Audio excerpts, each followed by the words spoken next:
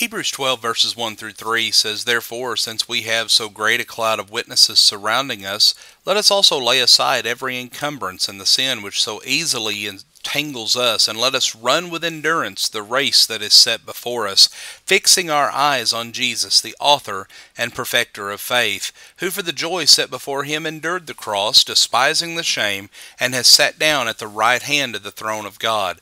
For consider him who has endured such hostility by sinners against himself, so that you will not grow weary and lose heart." The writer of Hebrews mentioned the great cloud of witnesses, referring to the heroes of faith that he had just discussed. Some of the examples that we've considered in our study are in this list of the faithful in Hebrews 11. And because we have this great cloud of witnesses surrounding us, we must do three things. We must lay aside every encumbrance and sin and run with endurance. We must look to Jesus and his example, and we must not grow weary and lose heart. In other words, we must take courage. We must trust in the Lord and follow him as he desires, no matter what the consequences might be. We've spent several lessons looking at examples of courage. And it's important that we know why that we did this. It's not because these are good stories, even though they are good stories. But it's not so that we can admire these men, even though we ought to recognize their courage that they exhibited. It's not to provide some hollow motivation to make us feel good today, but will be forgotten tomorrow. The reason that we studied these examples of courage was so that we will act with courage as well. Courage is not just a characteristic of the heroes of faith, it's for all of us, and this is why the writer of Hebrews mentioned those heroes of faith, so that the Hebrew Christians, as well as Christians today, would learn from their examples and then follow in the footsteps of Christ. We must not lose heart, but always be of good courage, knowing the hope that awaits us following the trials of this life. Friends, the foundation of courage is faith. We cannot please God, nor can we display courage without having faith. Hebrews 11 and verse 6. The Hebrew writer mentioned the heroes of faith as well as Jesus himself to admonish Christians to not grow weary and lose heart. Hebrews 12 and verse 3. Paul said that we must be of good courage and we must walk by faith and not by sight. 2 Corinthians 5 verses 6 and 7. If we have trouble acting with courage, then we need to stop and examine our faith. Jude wrote about the need for Christians to build up their faith in Jude verse 20. But how can we do this? Well, he spoke earlier in his letter of the need to contend earnestly for the faith, Jude verse 3.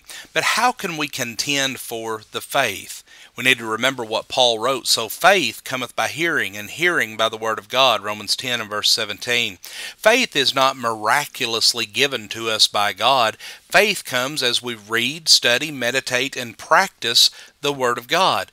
We must do this in order to equip ourselves to contend earnestly for the faith. We must also do this that we might build up ourselves on that foundation of faith. But how do we take courage?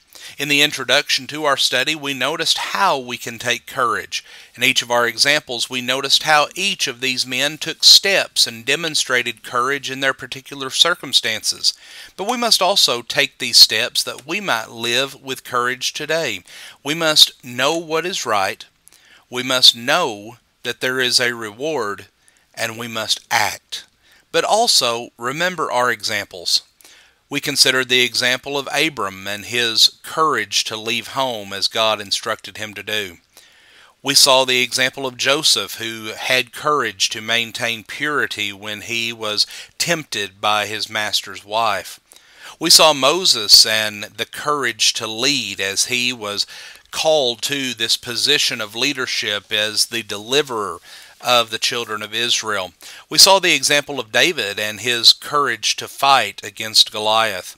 We saw Amos and his courage to speak out even though his message would not be popular and was a message that was against every person. We saw the example of Josiah, who even from a very young age had the courage to restore his nation back to a position of faithfulness to God. We saw Shadrach, Meshach, and Abednego and their courage to trust in God rather than bow down to the king. And we saw the same with Daniel, who had the courage to defy the law rather than obey men.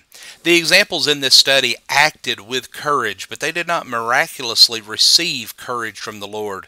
They learned what to do and why they should do it, then they acted with courage and carried out the Lord's commands by their own free will. They could have chosen to compromise, but they did not. And we will often be tempted to compromise our faith. Yet, we must remain steadfast in all of the challenges that we face. Let us take courage and obey the Lord no matter what the consequences may be.